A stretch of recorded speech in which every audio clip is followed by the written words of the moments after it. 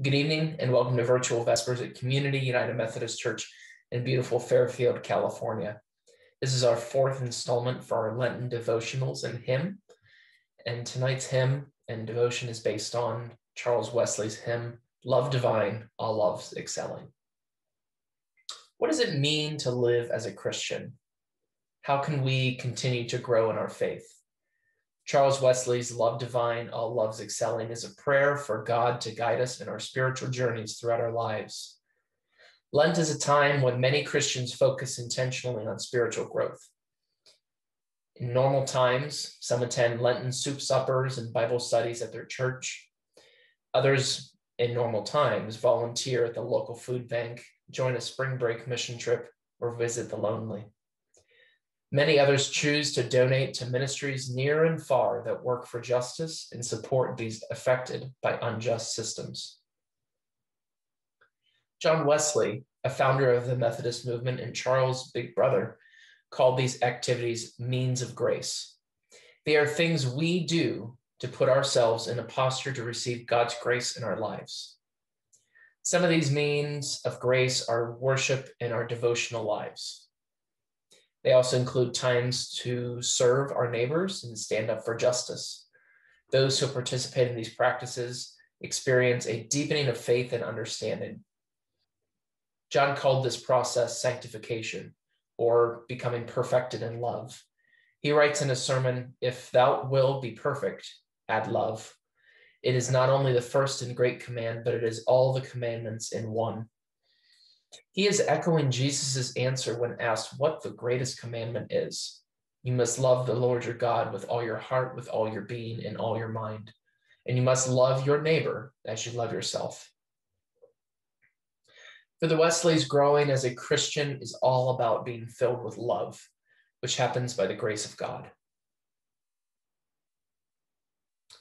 Love divine, all loves excelling is a prayer for God to pull us deeper into love.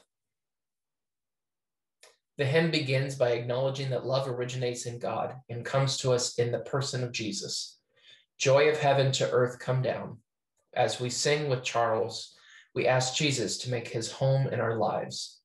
Fix in us thy humble dwelling, visit us with thy salvation, enter every trembling heart.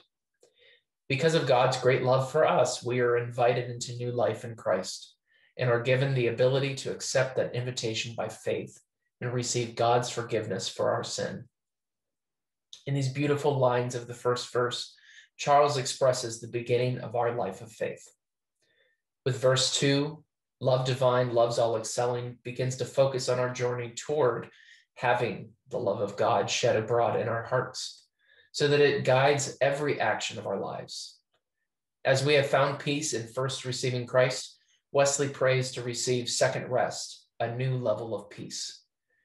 Our United Methodist hymnal says, "Take away our bent to sinning," but Charles' original lyric is a bit stronger. "Take away our power of sinning, Alpha and Omega be, end of faith as its beginning, set our hearts at liberty." Wesley's prayer is to be so filled with the love of God that there is not room enough for any other motive. This removes our ability to sin, granting us a freedom fuller than that of our forgiveness, which Charles writes in, "And can it be that I should gain?" Verse 3 continues the theme introduced in this very beginning of the hymn. We pray for Christ, the love divine, to make his home in us. Clearly, though, this is not a one-time event. It is a way of life. When Wesley writes, "Suddenly return, and never, never more thy temples leave," he's not advocating spending all of our time in church. He's instead praying for the transformation of every aspect of life into an act of worship.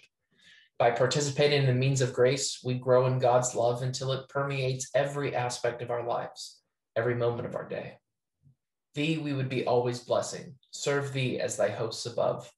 Pray and praise thee without ceasing, God, in thy perfect love. All of this is a process in which we grow daily. Charles reminds us in verse 4 that sanctification is not something we achieve, but something God accomplishes in us by grace.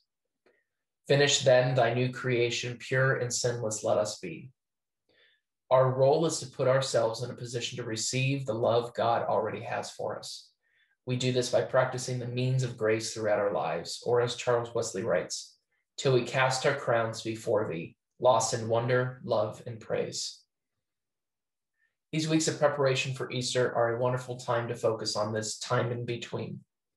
As we practice our Lenten disciplines, these means of grace, we seek to grow deeper and deeper into love.